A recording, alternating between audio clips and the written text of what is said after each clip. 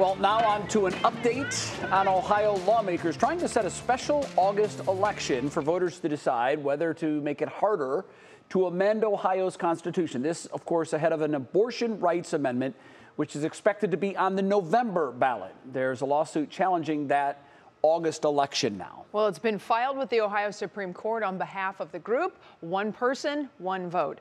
Our legal analyst, Stephanie Haney, is here to join us now with a breakdown of the arguments that they're making in order to try to stop this special election. That's the August election. Yes, the one coming up in August that, well, is supposedly to happen, right. Jay and Betsy. Now, this group, One Person, One Vote, is a nonpartisan organization, and the main argument in their lawsuit to try to stop this special election from taking place is that Ohio just passed a law to stop special elections from taking place.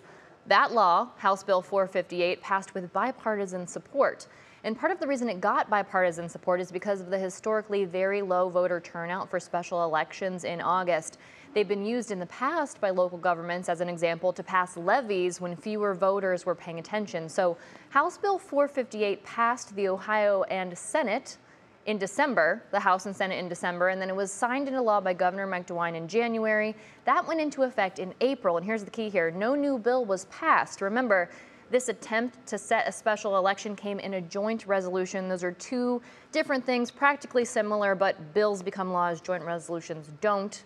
And when House Bill 458 passed, Ohio Secretary of State Frank LaRose said this: interest groups often manipulatively put issues on the ballot in August because they know fewer Ohioans are paying attention. As a result, the side that wins is typically the one that has a vested interest in the passage of the issue. And he said then voters are capable of voting on these important issues during the standard primary and general elections. Now, as we look at this, what he described there is exactly the reason that One Person, One Vote filed this lawsuit, they say, with a constitutional amendment to protect abortion rights, as we mentioned. That's expected on the ballot in November. Jay and Betsy. That's tricky.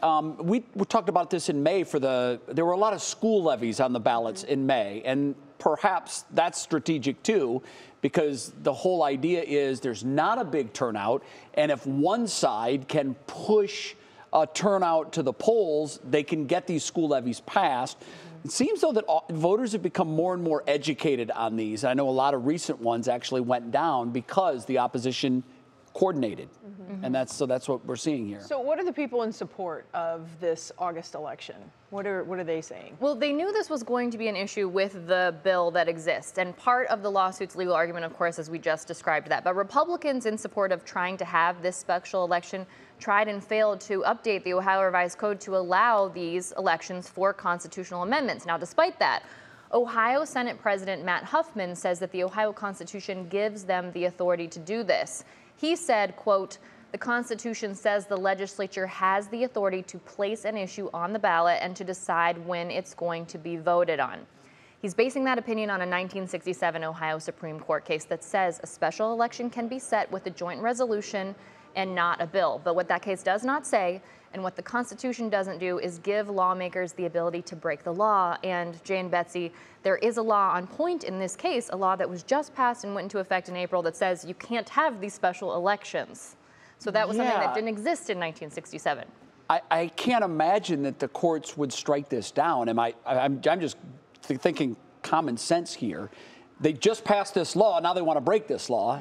I mean, I would think that would be a problem. My legal opinion is that there is a very strong case here that this August special election will not happen. And of course, this lawsuit that's been filed has asked the Ohio Supreme Court to fast track this, because obviously time is of the essence, because they want to do this on August 8th. And you can't just throw an election. I mean, it takes a lot of planning and run up, and they need to know as early as possible whether or not this is going to take place. Yep. All right. All right. So much involved in this. Thank you so much, Stephanie. Sure.